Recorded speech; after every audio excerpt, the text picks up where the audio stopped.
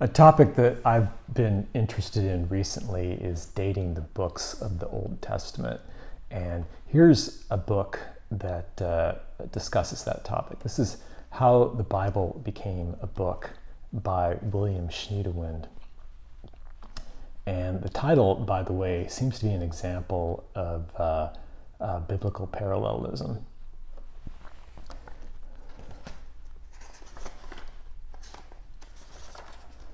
This was published in 2004. There's some testimonials on the back. So one is by Israel Finkelstein. He was the co-author, as mentioned here, of this book, The Bible Unearthed. In this book, and this book is a popularization of some of Finkelstein's archaeological work, he makes the claim in this book that the United Kingdom of David and Solomon basically didn't exist, that David and Solomon, in fact, ruled a fairly small area around Jerusalem.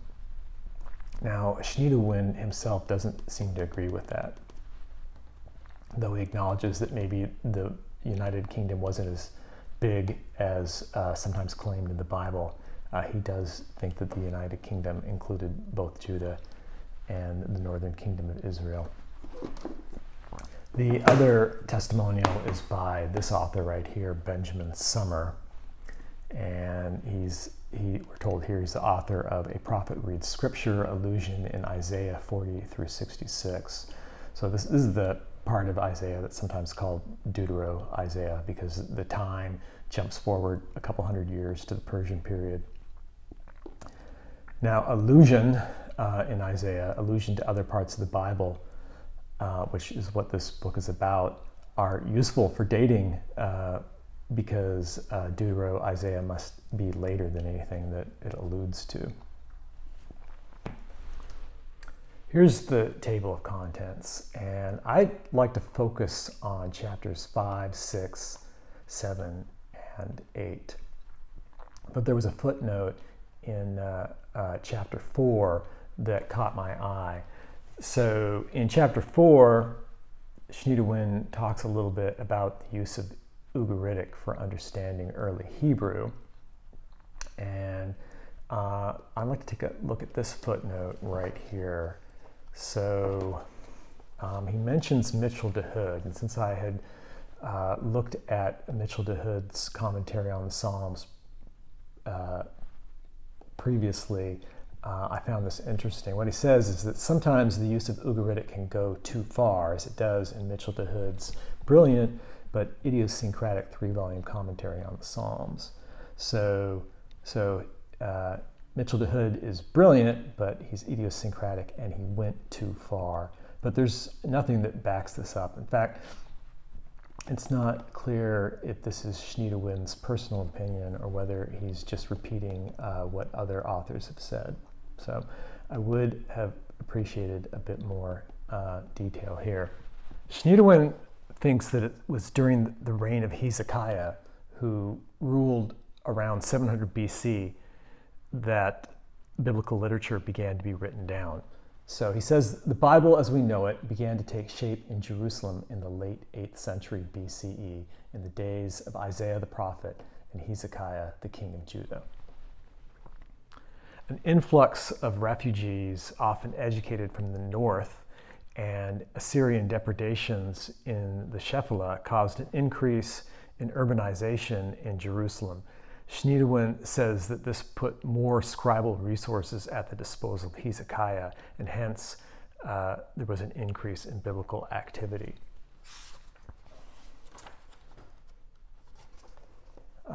So he quotes here David Noel Friedman, who says, "The collection of the books of the 4 prophets was assembled during the reign of Hezekiah to celebrate and interpret the extraordinary sequence of events associated with the Assyrian invasion of Judah and investment of Jerusalem, along with the departure of the Assyrian army and the deliverance of the city.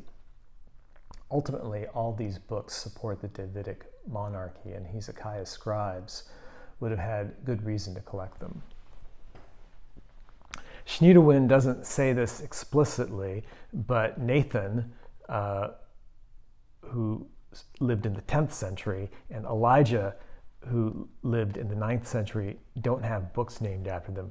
But Isaiah, Amos, and Hosea, and Micah, all from the 8th century, do.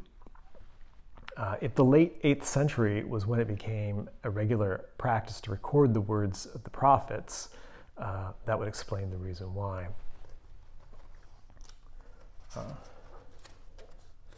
Here he talks a bit about Elijah and Elisha. He says the Elijah-Elisha tales seem likely to have been a collection of oral prophetic stories. However, details about military campaigns, building projects, and the lengths of reigns were likely drawn from the royal archives.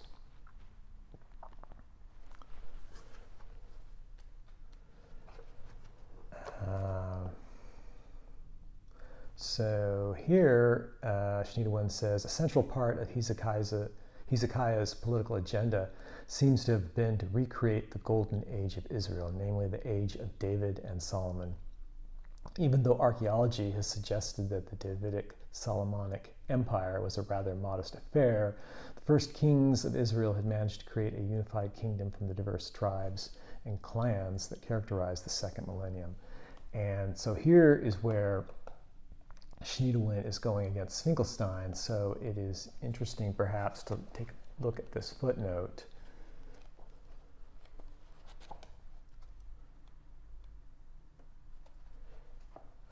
So it's a reference to an article by Baruch Halpern, Erasing History, and I was able to find that online. So there's not a lot of hard facts in the article. It mentions the Tel Dan stele, which refers to the house of David. And this article is arguing against people that Halpern calls minimalists, who don't believe that the kingdom of David existed at all. And so a reference to the house of David would be evidence against that. But it does not show that the house of David also ruled over the northern kingdom. In fact, in the Tel Dan stele, it also mentions the kingdom of Israel. So at this point in history, the house of David did not rule over the northern kingdom. So there's really no evidence in here at all that runs counter to Finkelstein. Schniedewind believes that at least part of the Proverbs dates to the reign of Hezekiah. He points to verse 25. These also are Proverbs of Solomon, which the men of Hezekiah, king of Judah, copied. So a possible explanation for this line is that the Proverbs of Solomon were originally orally preserved, and the men of Hezekiah, his scribes, were the ones who first wrote them down. Schniedewind also floats the idea that they might have originally been anonymous, but were ascribed to Solomon to promote the notion of a Solomonic golden age that Hezekiah wanted to create.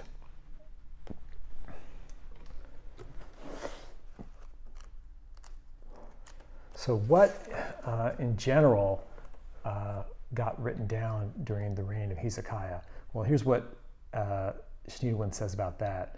The time has come to briefly assess how this social-political context might have shaped the composition of biblical texts. The literary activity of Hezekiah's reign was a projection of royal power and ideology, particularly as it related to the fall of the north and the survival of the house of David and Judah. Hezekiah's literary projects apparently included historical work, the collection of Mosaic and priestly traditions, and the writing down of prophetic traditions, including Isaiah of Jerusalem, Amos, and Hosea. Many of these writings appear to have been modified or extended during the reign of Josiah or later. So how do we decide if a particular verse goes back to Hezekiah? Schniedewind sometimes uses the attitude toward the northern kingdom, which he says was generally positive during the reign of Hezekiah and generally negative during the reign of Josiah. The reason is that Hezekiah wanted to win the allegiance of the recent refugees from the fall of Samaria. Since Finkelstein argues that the notion of the United Kingdom was a fiction, we might ask ourselves, when is the earliest reference to the United Kingdom? And Schniedewind has a couple of candidates. So the first one is in 1 Kings chapter 12. And it goes, "And King Rehoboam made haste to mount his chariot to flee to Jerusalem. So Israel has been in rebellion against the house of David to this day." And he argues that this was written in the reign of Hezekiah because it was during the reign of Hezekiah that the kingdom of Israel still existed. So he doesn't think that to this day could have been written during, say, the reign of Josiah. And here's another one in the book of Isaiah. And it goes, "The Lord will bring upon you and upon your people and upon your father's house such days as have not come since the day that Ephraim departed from Judah, the king of Assyria." So this is in Isaiah 7, which is often thought to be the part of Isaiah that dates to the 8th century. And it clearly refers to Ephraim leaving the kingdom of Judah. Now, I don't think this entire verse was written during the reign of Hezekiah. And the reason why is because of this awkward reference to the king of Assyria. If you look at the actual Hebrew,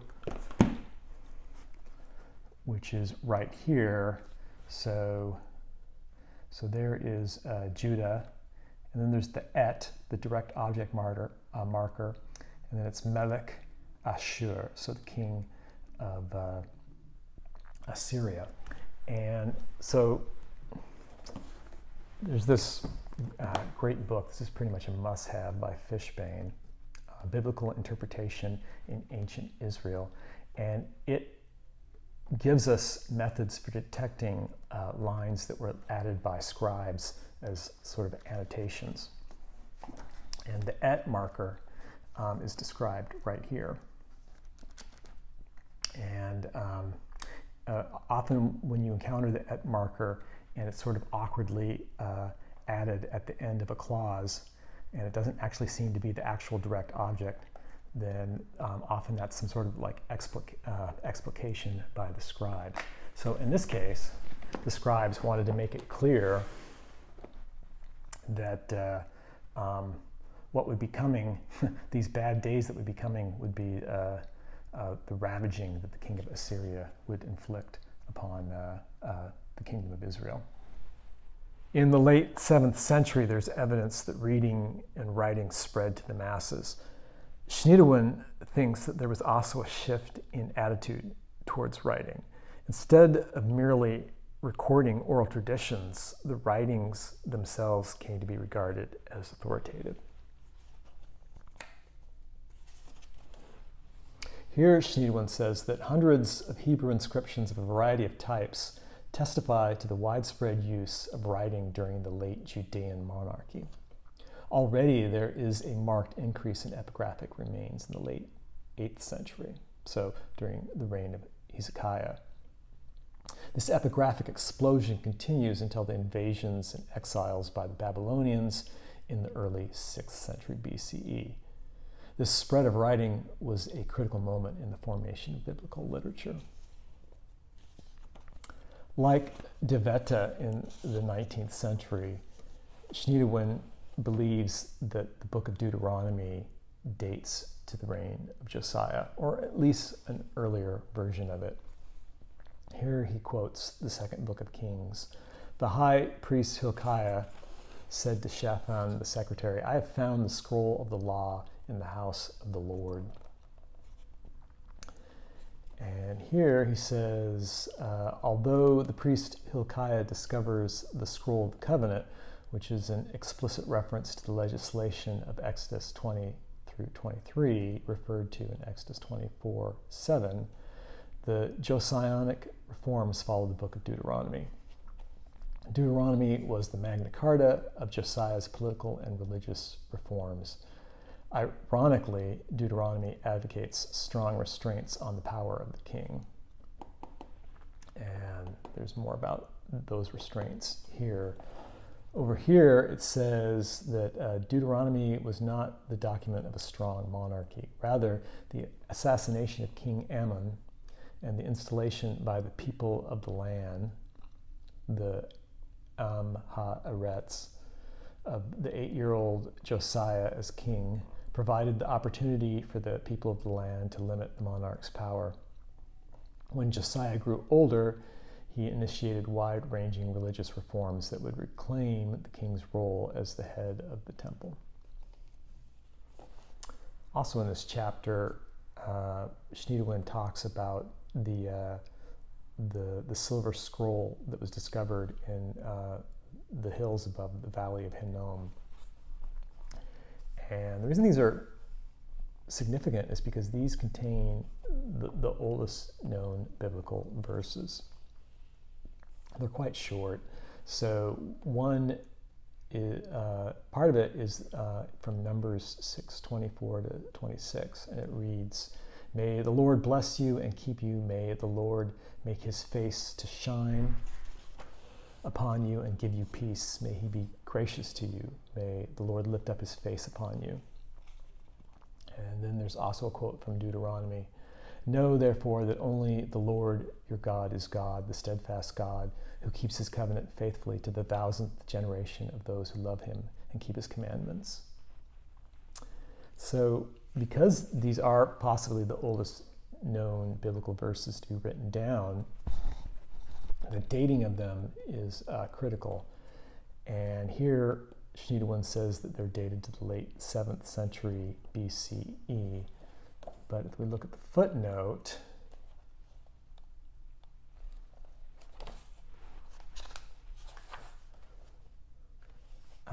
it says that the paleographic dating of the amulets has been the subject of some discussion. Unfortunately, much of the earlier discussion was based on early photographs and consequently inaccurate drawings. C. G. Barkay, M. Lundberg, Vaughan, and B. Zuckerman. The Amulets from Ketef Hinnom, a new edition, and I assume that's supposed to read evaluation.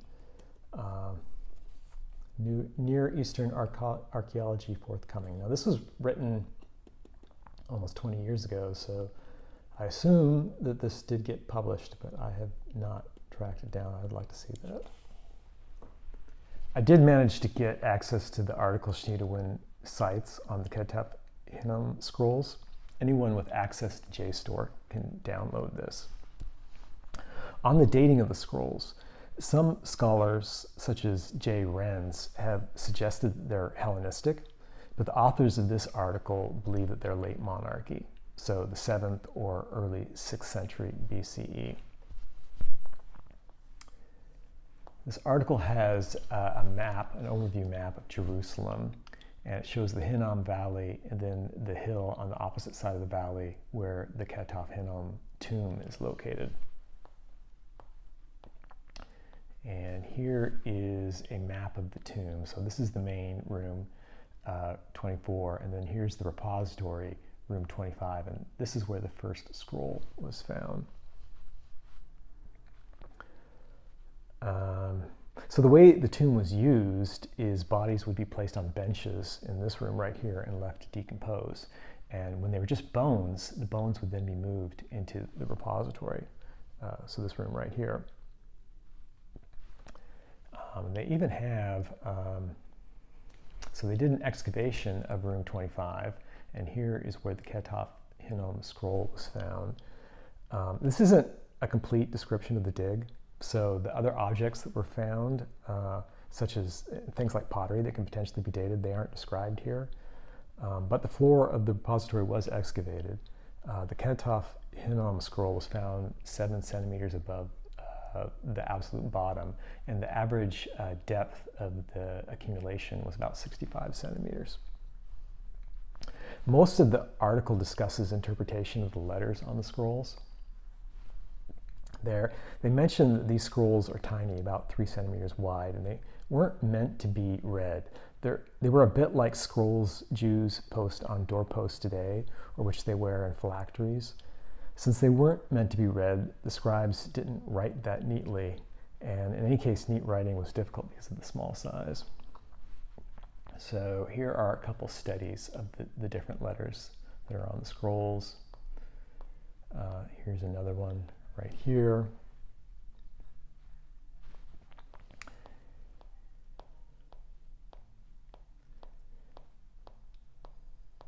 And then here we are getting to where they reconstruct what they think the scrolls say. So here is the first scroll, what they think the modern Hebrew letter equivalents are.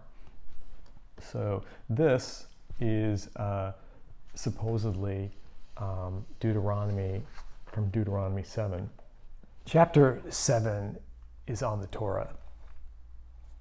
Now, the classical documentary hypothesis, most people probably know, asserts that the Torah was originally 4 separate documents, and those 4 separate documents are given the names J, E, P, and D. Now, Schniedewind does appear to believe in the P, or priestly document, and the D document, which was Deuteronomy. But he allows the possibility that the J and E documents were actually just oral traditions that were first written down when they were added to the P document. And by the way, which document or source do the verses in the Ketef Hinnom scrolls come from? Well, one of the verses comes from Deuteronomy, but the other is in Numbers. And which documentary hypothesis source does that come from? And to answer that, I took a look at this book right here. So this is a decomposition of the Torah as translated by the NRSV. And it decomposes the Torah into the supposed sources according to the documentary hypothesis. At least the documentary hypothesis according to Martin Note, his history of the Pentateuchal traditions. And it has the actual supposed text of these sources, but all I need is the index in the back. And this index gives us all of the verses in the priestly document, in the J document, the Elohist document, but the Ketef Hinnom verse is Numbers 6:24 to 6:26. And according to this, that's a non-source text. So it was not in any of the 4 source documents. Schniedewind notes that Deuteronomy emphasizes the act of writing far more than Exodus. On page 127, he says, in sum, the revelation of the covenant code in the book of Exodus was originally depicted as an oral revelation. There was no reading of texts. There was no writing of texts. The whole revelation reflected the orality of ancient Israel. The book of Deuteronomy would make textuality central to the revelation. And Schniedewind uses this word textuality a lot. It irks me a little bit, but to understand what he means by it, perhaps we should just note that he's using it in contrast with orality. Anyway, he goes on. Deuteronomy would also have to address the apparent tension between this newly introduced text that Moses wrote down and the tablets of stone written by the finger of God. When the Exodus and Sinai traditions were incorporated into the Pentateuch and connected with the Deuteronomistic history, an account of the writing of the Book of the Covenant was introduced by the interpretive repetition in Exodus 24. When did this textualization of the Torah happen? Since the scroll of the covenant is central to the Josianic religious reforms, the formation of the Pentateuch as we know it must have begun in the late 7th century BCE. Here's what Schniedewind has to say about what was written on the tablets. So according to this natural reading of the text, neither the legal code of ancient Israel nor the Decalogue was written on the famous 2 stone tablets. Rather, God had revealed the plans for his own tabernacle and its facilities, as well as the Sabbath commandment to worship at the tabernacle.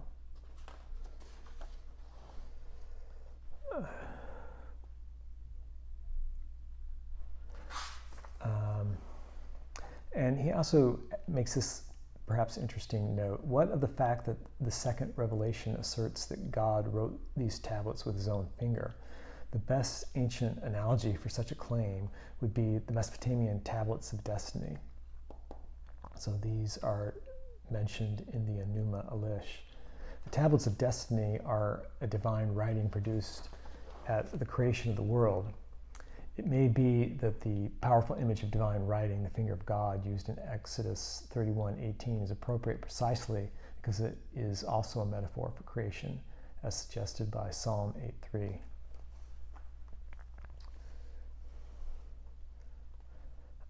So Schniedewind, further down the page, he quotes God from Exodus 25, where he says, "There I will meet with you, and I will speak to you from above the cover, from between the 2 cherubim that are on top of the Ark of the Pact, all that I will command you concerning the people of Israel." Actually, Schniedewind says, this would suggest that Torah is received only after the Ark with the tablets is completed and placed in the tabernacle. After the tabernacle is built, God comes to dwell in the tabernacle. From God's dwelling place in the tabernacle, he speaks to the people of Israel. In this reading, Torah would be literally the speaking of God from his dwelling place, teaching Israel, not a written text. Here on page 151, Schniedewind writes, "The biblical account of the fate of Jehoiachin and the royal family was essentially corroborated by an archive of 290 clay tablets excavated in the 1930s. These texts, written in cuneiform, were found in the vaults below one of the public buildings near the famous Ishtar Gate leading into the city of Babylon. They date from the years 595 to 570 BCE and list payments of rations and oil and barley to prominent political prisoners from Nebuchadnezzar's military campaigns. Most important for us is the record of payments to Jehoiachin, king of Judah, or as it is transcribed from the Akkadian cuneiform writing, Ana Yaukinu Shari Shah Yahudu. So Shari is the Akkadian word for king. Yaukinu is how they write Jehoiachin. And then there's Yahudu, Judah. These texts continue to call Jehoiachin the king of Judah. He was treated as royalty, even though he was under house arrest by the Babylonians. Rations are supplied to Jehoiachin, the princes of Judah, and the royal Judean entourage. One representative list may be translated as follows. And we can see here that there were 5 princes and 8 men in the entourage.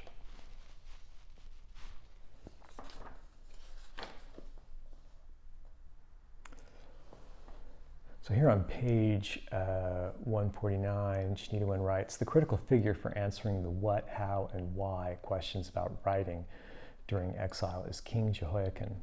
The Book of Kings ends with a short prose account of the fate of the last kings of Judah. Central to the narrative is the fate of King Jehoiachin in Babylon. In fact, the Book of Kings ends with this king's release from prison. The question is, why? Why is the fate of King Jehoiachin, a prisoner in Babylon for some 37 years before his release in 550 BCE, so important to this narrative of the exile? The obvious answer is that this same Jehoiachin was behind the writing of the Bible during the exile."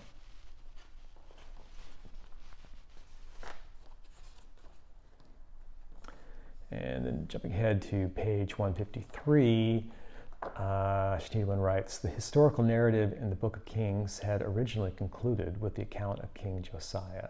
Scholars have made this determination based on several considerations. First, the book's rigid narrative structure of ascension formulas and death burial changes before the death of Josiah. Apparently, Josiah's death was not part of the original narrative. When the appendix was added, completing the narrative of the monarchy and telling the fate of Jehoiachin, the new writer uses a different narrative structure.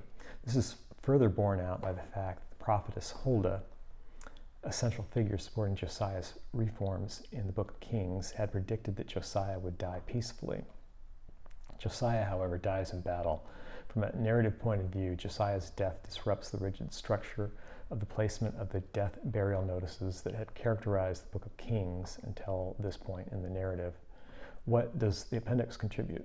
The new ending of the Book of Kings essentially absolves Jehoiachin from wrongdoing, justifies his surrender to the Babylonians, and confirms his status as the legitimate king of Judah, even while dining in the palace of Babylon. The book of Jeremiah. He says, one of the strangest stories in the composition of biblical literature is the book of Jeremiah. We essentially have two different books of Jeremiah. A book of Jeremiah, not the canonical book of Jeremiah, was completed before the third Babylonian exile of the Judeans in 582 BC. This book is actually hinted at within the canonical book of Jeremiah itself. I will bring upon that land all the words that I have spoken against it, everything that is written within this scroll, which Jeremiah prophesied against all the nations.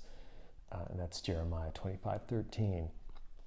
This scroll of Jeremiah then suffered two different fates. One, the shorter non-canonical book of Jeremiah was apparently edited in Egypt and later became the basis for the Greek translation of the book of Jeremiah, known as the Septuagint. This non-canonical version will not concern us here. The longer canonical Jeremiah was edited in Babylon under the auspices of the exiled Judean royal court. And then over here, Schniedewind provides us with the mapping of the verses in Masoretic texts and what they correspond to in the Greek version of Jeremiah. Schniedewind makes a few remarks about Zerubbabel, who was the grandson of Jehoiachin and who returned to Jerusalem to rebuild the temple. And he says, the royal regent Zerubbabel leads a contingent of exiles back to the Persian province of Dahood. It is worth noting that Zerubbabel is a fairly common Babylonian name that means seat of Babylon. Another prominent member of the royal family, Sheshbazzar, also has a Babylonian name. He is listed as the first governor of Dahood in the book of Ezra. These Babylonian names probably reflect the close and perhaps even fond connection the Judean royal family had with the city of Babylon.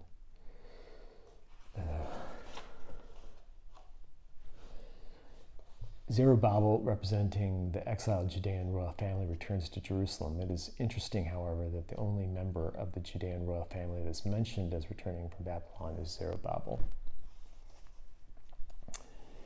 At this point in the historical record, however, Zerubbabel disappears. Some scholars have suggested that the Persians imprisoned or killed him. And there's no footnote for this and really no evidence for it. It's just the Persians, it is thought, wanted to rule the province through the temple, and a member of the Davidic monarchy perhaps might have been regarded as a threat by them. So there are also chapters. Chapters 9 is on the Persian period, chapter 10 on the Hellenistic period. So I enjoyed this book. It's a nice balance between scholarly and readable. It's not very long, and it works as an introduction to the topic. If you have an interest in the Old Testament, I think you'd probably find this interesting.